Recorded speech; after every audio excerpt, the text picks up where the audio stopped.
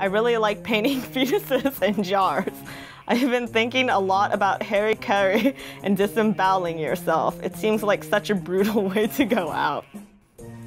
Kristen Liu-Wong. Yep, that's me. That's in Amadeus magazine. Leave those days of haunting dreams. You can definitely see like the influence that like cartoons and like Egyptian art with the eye shape and like the flattened features have on my work. I just wanted to make like a really generalized template person that's still recognizable. I changed like skin color, hair and stuff, but I want to keep the features like pretty like blah so that everyone can project themselves onto these characters.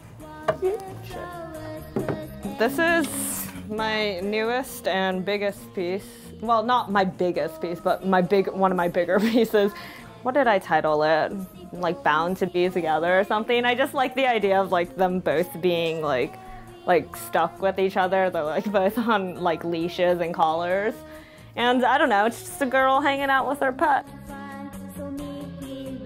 The female body is a lot more interesting to me visually. It has the curves. Like, I do like painting men because of the hair, like the chest hair and like the leg hair and arm hair. Like, I think that texture looks interesting and cool. For the most part, I think female nudity is just more fun. And also, like, penises look more vulgar and like, then I'd have to always censor my shit, you know? One erect dick in your flag.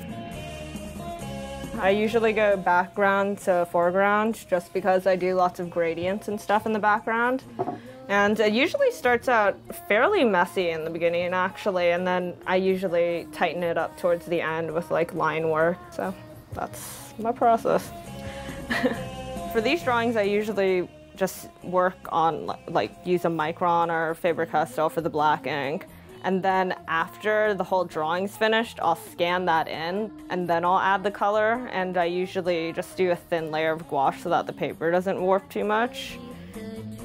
And I remember in the beginning, like, people would be like, your work is so sexy. And I was just like, it made me uncomfortable. I was like, I don't want to make sexy work. Like, I wanted to make like dark, creepy, twisted work that was unnerving. But I think I'm also getting more comfortable with myself. Like sexually, as you get older, you just get more comfortable with sex. So I think my work's starting to express that too.